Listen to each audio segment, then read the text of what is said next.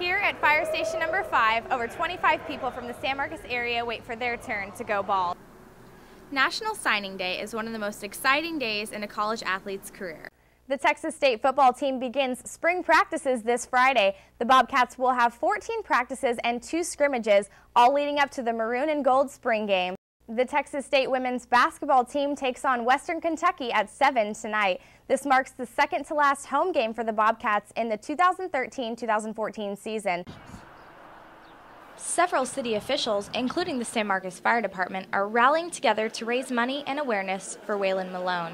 Malone was diagnosed with neuroblastoma at the age of 2. He has gone through a series of treatments causing him to lose his hair multiple times. Malone's fight against cancer has prompted several San Marcos officials to shave their heads in his honor. San Marcos Fire Chief Les Stevens says it's a great cause and anyone can participate. We have some website information that I could share with you, that you could share with your viewers, that they can go and log on. The mayor created an online account.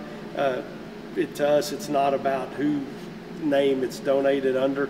It's just a great cause. San Marcos Mayor Daniel Guerrero says a personal tie to the cause made it easy for him to shave his head. I myself, I'm a cancer survivor also. I'm actually coming up on 32 years of remission. And so when I was asked, would I be willing to, shave my head in support of Waylon, I said absolutely. Cancer survivors Cheryl Pantermule and Renata Yanity say shaving their heads was a great way to show their support for Waylon. For me it accomplishes a lot. It accomplishes a team, building with the people I work with here at the city. It helps a little boy who needs a smile. Here at Fire Station number 5, over 25 people from the San Marcos area wait for their turn to go bald.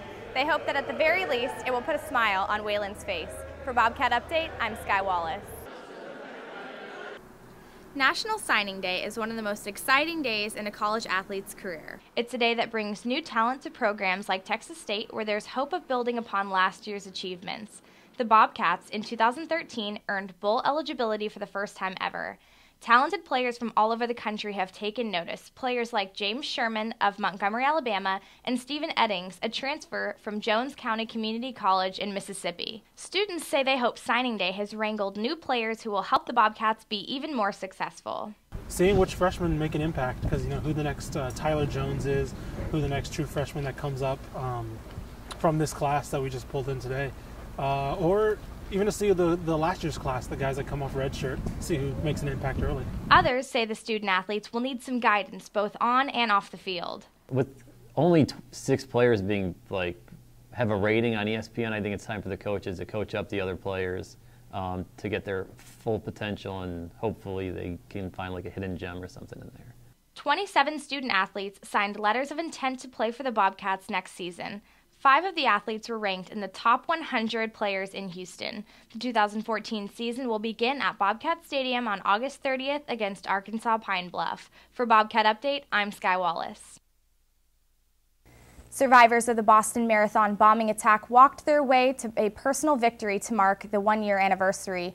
JP and Paul Norden triumphantly made their way down Boylston Street, where they each lost a leg in the explosions from 2 homemade bombs a year ago.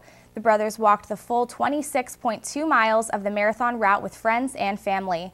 They began their walk with a moment of silence. 2 suspects have been arrested in connection with stealing more than $100,000 worth of fuel from gas stations in Austin and San Antonio. Alejandro Alvarez and Gildebaldo Puente have been charged with engaging in organized criminal activity. Investigators said Puente would use a screwdriver to pry the front panel of the pump open and then put his hand inside the pump to manipulate the gears. As many as 9 vehicles would take turns filling up their tanks and gas tank containers with free gas. Police expect to identify and arrest more suspects in the case.